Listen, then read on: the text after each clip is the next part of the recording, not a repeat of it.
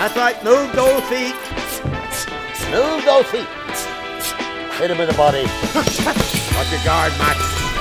Your guard. The Fighter is a short film about a boxer named Mac.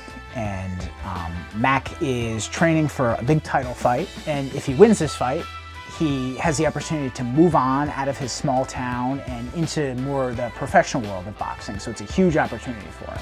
I don't have to tell you that this is a chance of a lifetime for you. I want you to win this fight and move out of this shithole of a town. I'm Patrick Quinn. I'm playing Roger in the film The Fighter. Roger happens to be the trainer. Somehow I've got to recognize him as much more than just a kid I'm coaching. He's a kid I've got to love. I've learned to love him because I've seen him grow as a boxer from the time he was a kid. You know you're like a son to me. Whatever this is, whatever you're going through, we can deal with it. Mac is, well, it's in the title, he's a fighter. You know, he's been through a lot in his life and he didn't let it break him. I don't need you anymore, Pops.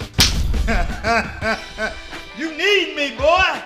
And his biggest obstacle, the biggest villain in his life, is his father, who he's estranged from. Seems to me, boy, you forgot where you came from. I love making people believe that they are seeing what I want them to see. If I'm playing a sadistic, evil character, at the end of the performance, I want them to come up to me and tell me, I didn't like you very much. And I'll say thank you. Show you.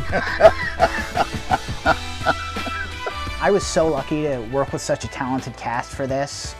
We had Emmett Ferris playing Pops, who is such a vile character, and Emmett is such a sweet, friendly, approachable guy. So to see him tap into this really, really heinous character, it's just like, holy crap, man, this guy is in it. Listen to me, this is Yeah, that's all you have been good for, running that wise-cracking mouth of yours. And I feel the same way about JR's portrayal of Mac. You know, Mac is really going through some stuff, and he's such a tough guy superficially, but he's actually a very deep, emotional guy who is very introspective and in touch with what he's feeling. You know, even though he's still haunted by his past, he's got the courage to, you know, face his fears head on. Pops has been haunting me all my life. It's about time I faced him like I face any opponent. Gotta tough this one out. Put my gloves on and fight. And, you know, I find myself the same way. I don't run from challenges, I run towards them to overcome them. You know, that builds character and that builds strength, so that's the kind of guy he is. Let me drive with you.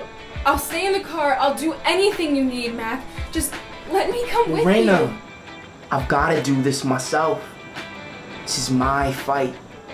I'm playing Morena, the main character's girlfriend, and I can relate to her a lot. She's very tough, and she speaks her mind, so I like that a lot about her. I admire that about her, actually. You got a lot of fucking nerve leaving me out of this, Macaulay. I wrote this 3 years ago when I was just starting out as a filmmaker, and I made the mistake of jumping into a feature film.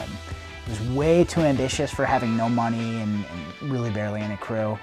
And basically, I was really failing at achieving my vision, and I felt so crushed by that because with my first film, I had such an amazing experience, all the stars aligned. And then with this, just nothing was working out, and it was really soul-crushing. So I went to this little cafe, coffee shop, the Three Fish Cafe, and I just went there and I just wrote.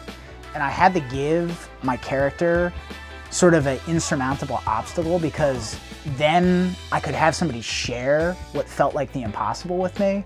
And that felt really good to have a character kind of have to overcome insurmountable odds. So it was really cathartic, honestly. So this film goes way beyond the boxing ring and turns into an extraordinary drama outside the ring, the like of which I have never seen before. Because there are turning points in this movie that will take your breath away. You really got to see this movie. It's called The Fighter. It's got some brilliant local talent, and you'll be upset if you miss it. Check out The Fighter this summer and see Mac confront the opponent of a lifetime. Stay tuned for updates. You don't want to miss it. For Christ's sake! Keep moving!